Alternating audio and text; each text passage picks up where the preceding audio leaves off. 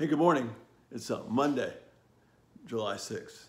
Thanks so much for being here. The thought for today is relationships.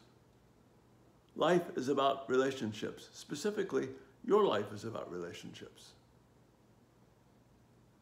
Everything we do that gives us satisfaction and peace is ultimately tied to relationship in some way. Our strife, our hurt, our agonies, the things that are difficult for us, the pain that we endure so much is connected to relationship in some way or another. Now here's another component of relationship that is very easy for us to miss. All relationships, all of them, are rooted and structured in law. Now that sounds counterintuitive, but every relationship functions with laws. The question is, who is the lawgiver? If I'm the lawgiver, if you are the lawgiver, we're in trouble. Because we're flawed, and the laws that we give are flawed, and the rules that we make up are flawed. When you're in a relationship, it only works if you and the other person have a mutual agreement about what law you're going to follow.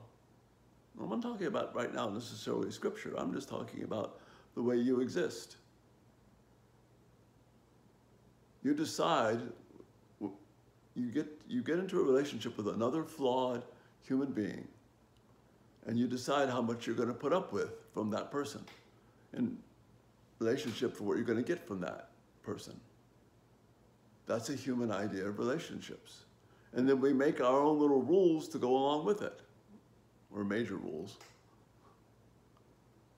And we're dominated by those things.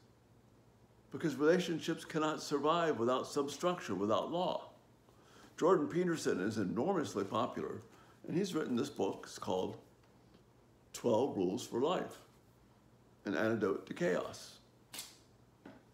He is acknowledging, he acknowledges a Judeo-Christian tradition, but he's not really coming from that place. But he acknowledges we need rules to make things work.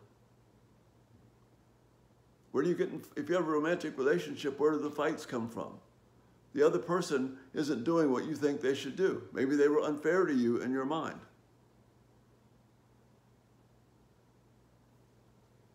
Everything is about relationships. But why is my rule better than your rule? You see, what I'm saying, and of course it's better because I thought of it. It's what meets my needs best. But to the person on the other end, they can feel like you're imposing your rules upon them, and then it becomes a matter of compromise. How much will I give up? How much of my own desires will I give up so that I can satisfy that other person? That's law. That's rules.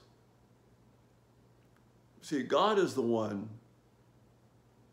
who understands relationships. He has always existed in relationships with the Father, the Son, and the Holy Spirit. They have always been in relationship.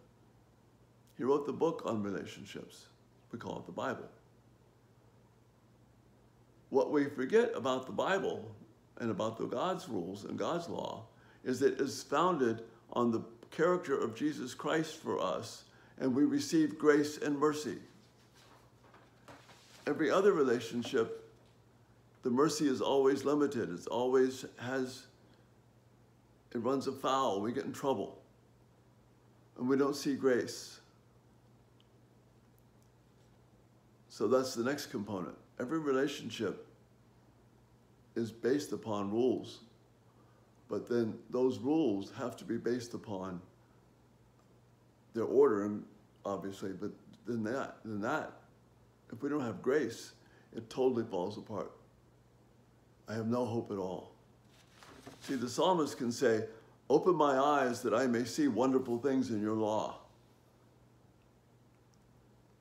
When we understand God's law is beautiful, that it is based upon grace and not perfection, and that I'm secure in God because of grace, then his rules become a thing of beauty to me. not a thing of acceptance. In all of our other human relationships, the rules become matters of acceptance. And that's where chaos and hurt comes from.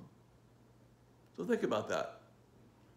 You know, we'll keep talking about it. We talk about it all the time. But just remember, we have relationships. They cannot exist without rules. And if those rules are not founded upon grace, we have a really, really difficult life, and we have tyranny. So we have to look to grace as the basis of all relationships. Think about that today. Thanks so much for being here. Bye-bye.